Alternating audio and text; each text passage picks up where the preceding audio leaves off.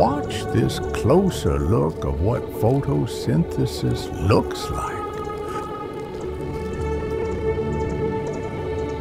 Here, we are now entering the leaf through its stomata.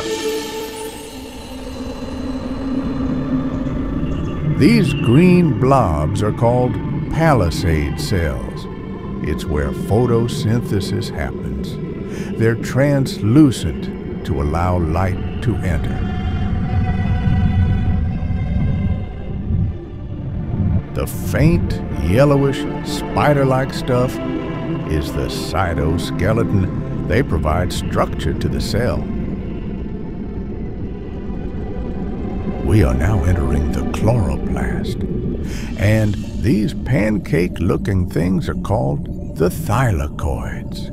This is where ATP is produced.